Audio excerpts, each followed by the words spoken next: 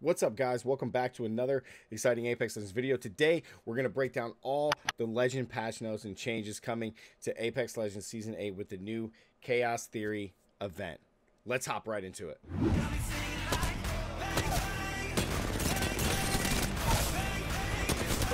Get beamed, bro!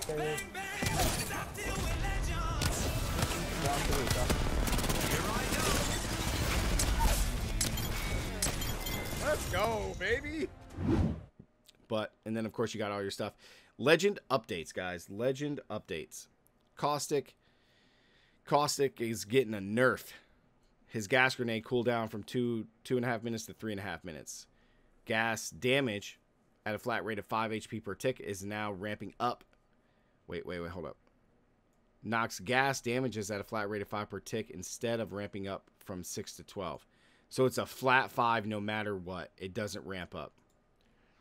Dev note, Caustic is brutally effective at slowing down engagements. The entirety of his kit revolves around gas with a large area of effect, slow vision obstruction, and direct health damage. It's proven to be impressive in too many scenarios, especially considering teammates can play in gas relatively unimpaired, significantly reducing gas damage without taking away completely or having it affect armor instead. Seems like a fair compromise that stays true to the character while making him less oppressive on the receiving end. We'll be monitoring data closely. If these changes hit Caustic's appeal or effectiveness too hard, we'll revisit accordingly. So, essentially, Caustic's too OP. He's been the best legend in the game for almost 2 seasons now. So, we saw this coming. This is nuts, though. This isn't too big of a deal. This is the big deal. Because this is not only his ultimate, but this is also...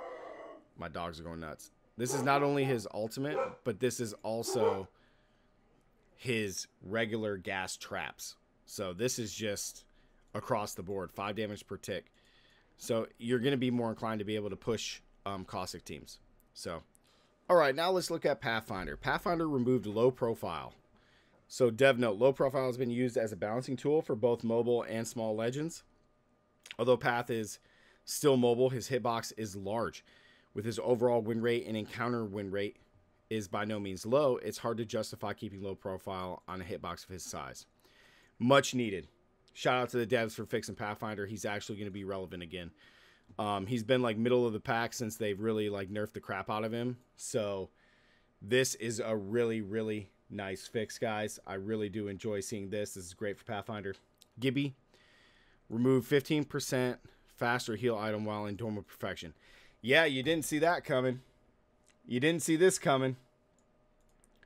So, let me tell you guys, now Gibby is absolutely nothing now. I mean, well, he's not nothing. I'm not going to say that. But he has taken a huge nerf. Removing 15% faster heal item inside Dome is huge, on top of adding these heat shields, which is essentially his dome. And then you have, so the only thing he has in his dome is now the ability to res faster. That's it. So really what you're looking at is, do we take Gibby or do we make sure that all 3 of our teammates have a heat shield on our team? Hate to see this for Gibby. He's been one of the best legends in the game, and I don't think he's ever been too overpowered ever. So hate to see that. Horizon increased black hole cooldown from 2 to 3 minutes. That's probably necessary. I'm a Horizon main now since Season 7, since she came out. And this is probably a must because she gets her black hole way too often. And it's actually really powerful. And it makes her win rate way too high. Revenant, let's see. Revenant's silence now disables Mirage, Cloaked, Revive, and Respawn. As well as Octane Swift Med. Okay, irrelevant. Watson now has passive shield regen at 0.5 HP, half of Octane's current health regen rate. So Watson can regain her own shields. That's actually really sweet. Guys, we might have a shift in the meta where Watson takes Caustic's spot. Because if she can heal her own shields on top of her ultimate, which regen shields, I mean, we might see Watson back in the mix, guys. Rampart, explosive damage, amp covered normally instead of inflicting 200 damage. Explosive damage, Sheila normally instead of inflicting 100. Okay. Walls should be beefy and powerful once built. Before Rampart shipped, we are worried that her nests would be too oppressive, so we gave enemy players the option to quickly clear them out with grenades. This wasn't necessary as it turns out, so we're removing increased damage from grenades against the amp covering Sheila. Well, I mean, that's kind of cool, I guess, but Rampart is still a bad legend in the game, so. All right, weapon update. All gold ARs and LMGs default optics updated. All gold AR and LMGs have 2x bruiser now. Okay, that's cool. Massive pellet damage decreased from 13 to 11. Fire rate is increased from 1.0 to 1.1. The goal of these changes are to place this weapon's identity between the fast fire rate EVA 8 and the heavy hitting Peacekeeper. The Massive has consistently been dominating in close quarters combat, which it has. And it's forgiving spread pattern and high damage spikes with each shot. This change reduces that high damage potential in order to limit the amount of 2 pumps players experience on the receiving end.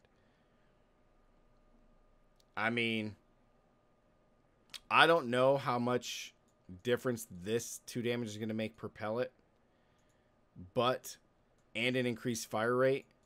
So now we're going to have to test it and see if it's better than the EVA 8 when that happens. But I do like seeing this. We're going to have to run the numbers, guys, but I do like seeing this because the Massive literally does 2 pump people, and it's insane.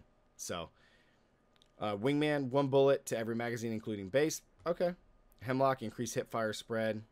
The burst damage from the hip fire was a little too consistent for the AR and at medium range. Okay, Hemlock is still powerful even with this because now the hip fire spread is kind of like the Spitfire, and the Spitfire's hip fire spread is absolutely insane. So, but I would almost skip the Hemlock and just use the flatline, guys. But then you got quality of life changes. We've done in the past loot across the map, maintaining the amount of loot after Mirage Voyage has flown away. So lock weapon optics. Ooh, here we go. For guns with fully locked attachments, fully gold weapons, you can now remove the optic and replace it with a different sight. This does not apply to the Kraber. This we've been wanting for a long time, guys. So now you can swap out like, oh crap, I don't like the R301 with a 1x2. I'd rather use a hollow, or I'd rather use a bruiser, etc. Now you can swap that out. Absolutely insane. Assists have been added to the game, to the in-game HUD next to kills. This was already presented in ranked, but it now has been added to unranked. Assists still don't contribute to XP, but okay, so you can just see that you are contributing to the match. Okay.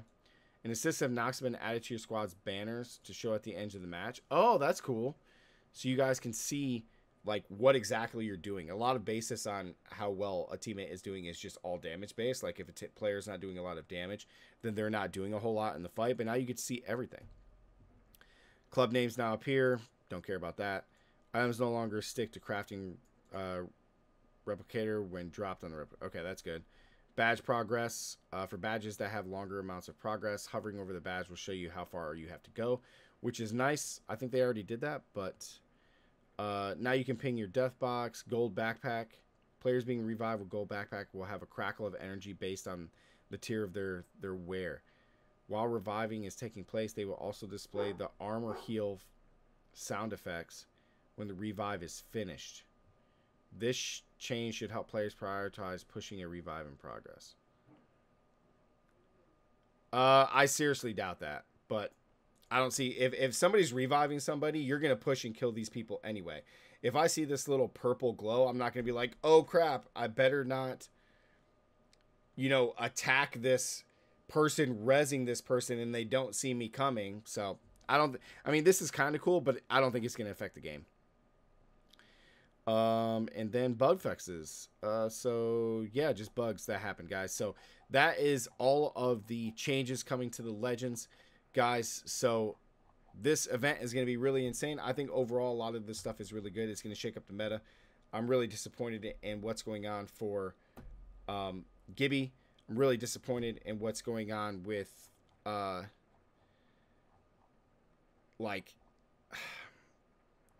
I mean, Gibby and like the stuff to Caustic is really important, But the stuff to Pathfinder is good. But the stuff to Gibby, man, they just...